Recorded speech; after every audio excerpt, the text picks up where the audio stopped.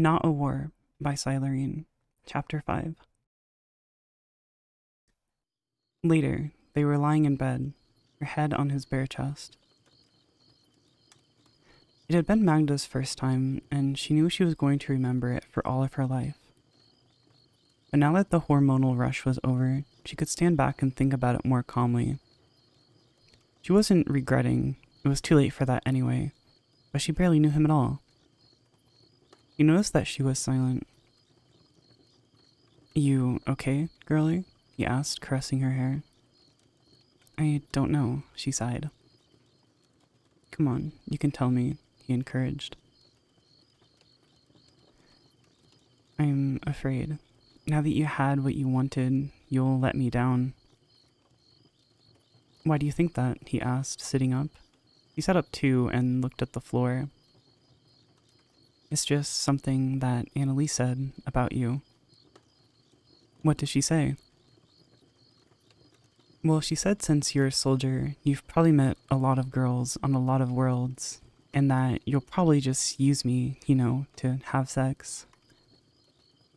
He frowned. He seemed to be expecting this.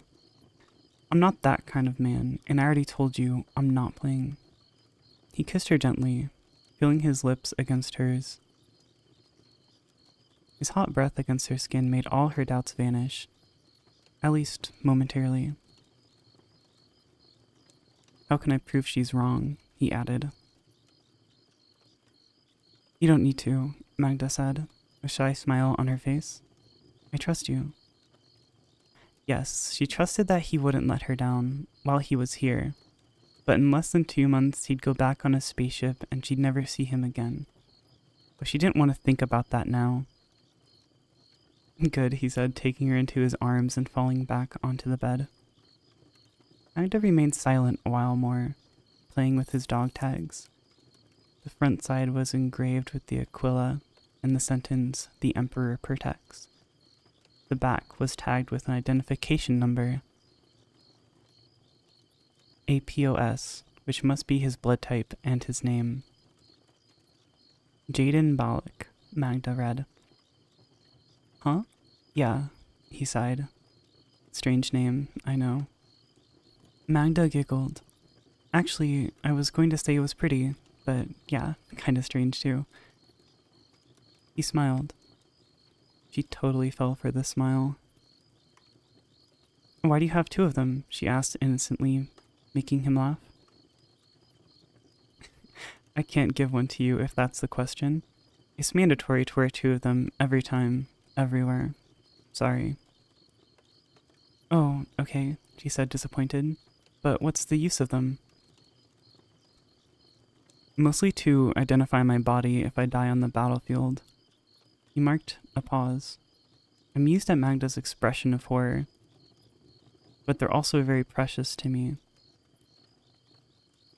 I'm more than just a number. It's my identity." "I see." That made her wanting to have one even more. That way she could own a small part of it. A part that would never leave. "You really need them both?" "Yeah," he laughed. "Stop being childish." "You're mean," she giggled, her head falling back on his chest. She could hear his heart beating regularly. She stayed like that a little more, caressing his chest. He had lots of scars on his body, as befitted of an Imperial guard, but the most impressive was a big, scary scar across the chest, from his left shoulder to his right side. It seemed old, but it would never disappear. She wanted to ask him about it, but not now. For the moment, she was feeling like she was in a dream.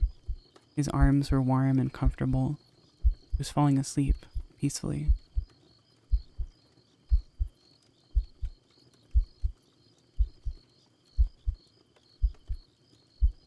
"Hey, we can't sleep." He shook her gently. "We need to shower. I don't think it would be a good idea if we fall asleep and your father or Emily finds us like that." "Oh yeah, that's true," she yelled suddenly, completely awake. "Wait, you mean we shower together?" "Uh-huh. After what we did, it doesn't really make much difference, he said, brushing her cheek. Yeah, I guess, she blushed. Bailik burst out laughing. I love it when you blush under your freckles like that. You're so predictable. And you're so pretentious. She got up and rolled herself in a blanket. Come here, Mr. Imperial Guard, she added, throwing his clothes in the bed. Yes, ma'am, he obeyed, laughing. Thanks for watching the video. I would love to hear your thoughts on my work in the comment section.